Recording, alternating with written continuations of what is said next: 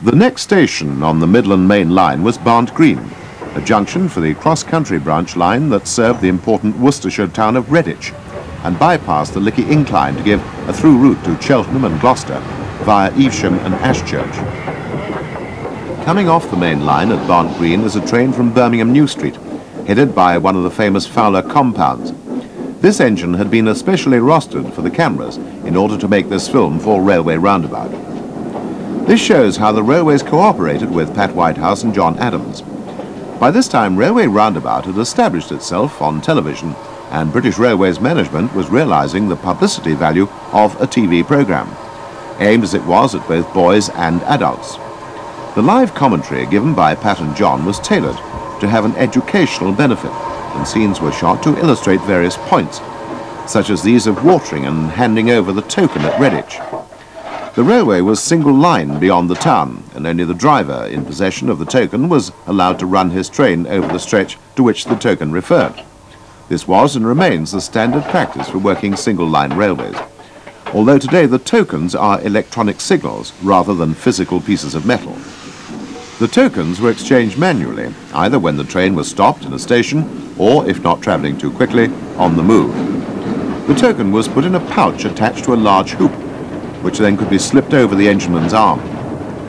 Each section of the railway between signal boxes would have a token or staff inscribed with the names of the section to which it applied. Various methods were adopted to synchronise the tokens with signalling and point work, but the most common took the form of a key, which could be inserted in a mechanical apparatus to unlock the appropriate levers to enable the train to proceed. The system in use here was known as token full block.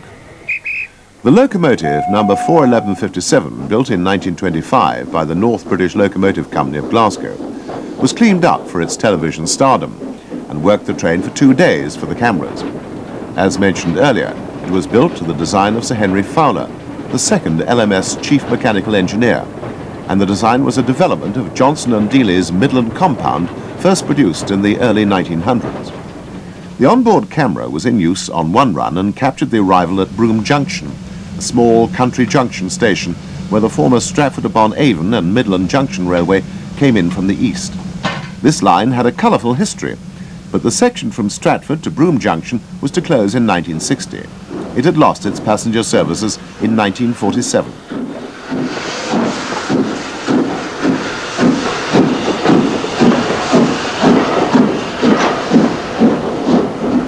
The SMJ is seen disappearing behind the compound. Salford Priors was the next station after Broome Junction. Here Pat saw some road rollers rusting quietly away. Today they would attract as much attention as a locomotive.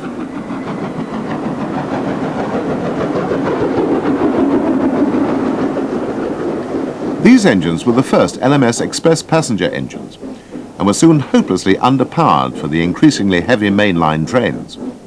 They did much good work in Scotland and on former Midland lines, but were soon relegated to secondary work as the LMS caught up with modern Pacific and 460 designs for the principal duties. This cross-country line was usually worked by Fowler's large 264 tank engines, which had the same boiler as the compounds. At Evesham, the Great Western's Cotswold line to Worcester, known as the Old Worse and Worse, had its own station to the right of our train. The line had been transferred to the Western region upon nationalisation, and beyond Evesham was double track. A junction had been put in at Evesham to allow the route to be used as a diversionary line for Cheltenham to Honeybourne trains. The line was known as the Loop and rejoined the Midland Main Line at Ashchurch. It was used as an alternative route for freight trains avoiding the Lickey Incline, but was never engineered to express standards, becoming redundant in the 1960s as it duplicated both the Midland Main Line and the Great Western one via Honeybourne, the latter also being axed by Dr. Beeching. It closed to passengers in 1963, with freight finishing in the following year.